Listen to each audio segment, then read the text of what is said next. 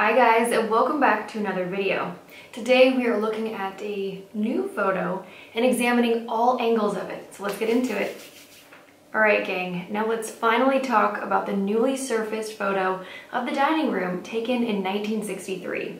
This was recently shared by Fred Whobrey Sr, who was invited into Graceland during the time that Elvis lived there and kindly shares these incredible photos with us. My mind was literally blown when I saw this.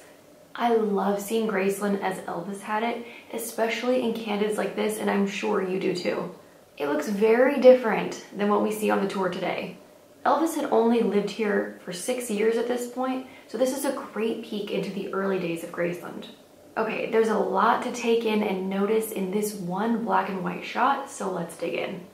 The table is set, there's butter, salt and pepper shakers, and see that bowl on the table? This new photo looks a lot like this one. The table settings and that bowl of food is in the same exact spot, so maybe this was taken on the same day. Priscilla is 18 here, halfway in the dining room, looking at the photographer. I love that in just this one photo, there's so much to take in. First thing we might notice is the dining set. It's very simple and quite different from the dining set that they got later in the 60s with the gold and velvet chairs, which is the one that we see on the tour today. So how about we go left to right and see what we can see. On the left side of the picture, there are buffet tables or sideboards that we definitely don't see on the tour today. These were gone by the late 60s when they were replaced by a large hutch. Another glaring difference is the swinging door that goes into the kitchen.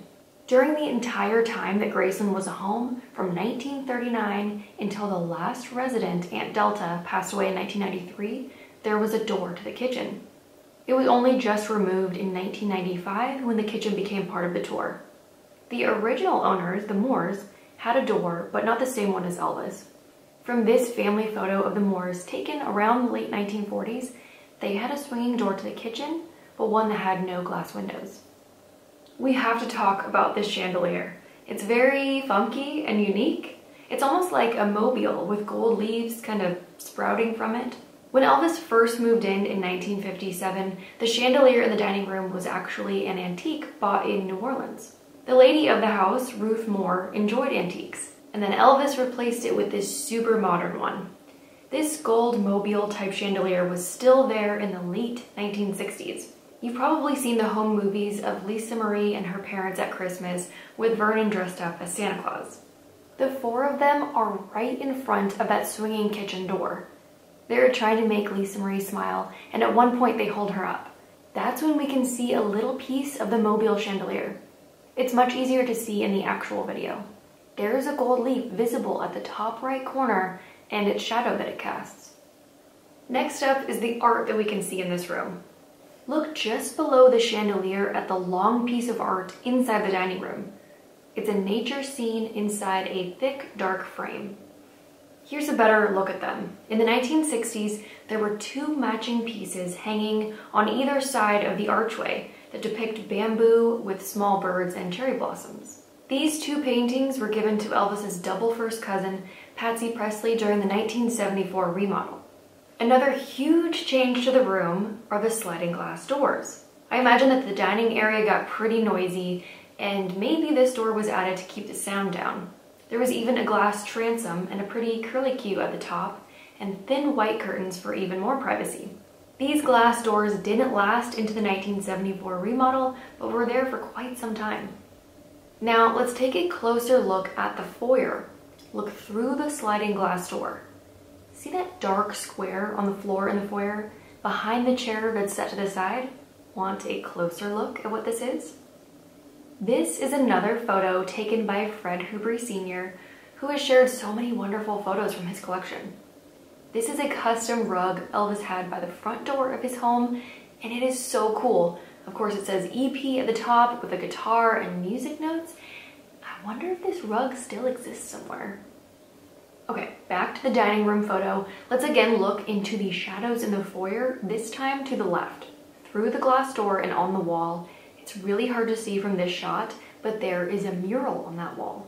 These murals were wallpaper that were very popular at the time. Let's take a better look at what it is. So in January of 1958, Elvis did a photo shoot in the foyer of Graceland with 8-year-old Mary Kozlowski, who was a polio survivor. In this shot, they are just inside the front door in the foyer with the living room on the right. In these photos, we get the best look at the mural that's behind them.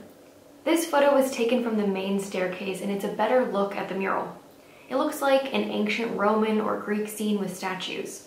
But this wasn't the only mural. For some reason, Elvis didn't love this scene and changed it to a new one by 1963. This time, something that reminded him of home. This scene is called Magnolia Hill, and it was also mass-produced. There's a long, curving road up to a mansion on a hill with huge columns out front. No wonder Elvis liked it. It looks remarkably like Graceland. We have to look at another amazing photo from Fred Whobrey, who I can't thank enough for sharing these with the fans. This photo, also from 1963, on the left wall, that today has wallpaper and a mirror and a table with elephant heads carved into the legs, is that scene, Magnolia Hill. We can see the curving drive and the columned mansion at the top. In a Gates of Graceland episode, Angie says this mural is still under that wallpaper. Let's move out further into the living room in this photo and look at 3 more things. First up, those chairs. We can see a closer chair with legs, but I want to talk about the armchair in the back. These white armchairs are what today's chairs are replicating. In the 1960s, there were 2 moderately sized armchairs with many buttons on the back of the seat. Let's again look at this photo of Priscilla in the dining room. In the background, we can see that there are 2 matching white chairs in the living room, right in front of what would later become the stained glass peacocks. We can get a better view of them in this photo shoot that Elvis did in the living room and the music room for the commercial Appeal in 1965. Still in front of the feature peacocks are the white armchair with all of the buttons in it. But in 1982, the house was changed back to its peak period, the 1950s and 60s. Those armchairs were likely long gone, so there are these 2 white chairs very similar to what they had back then.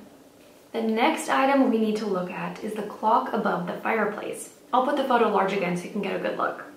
This isn't the closest view, but it leads to a few questions.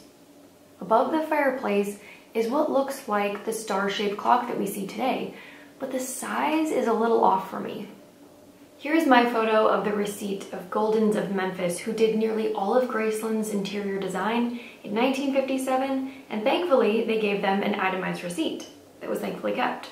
The third item down says, 1 clock and custom-built frame over fireplace for $250.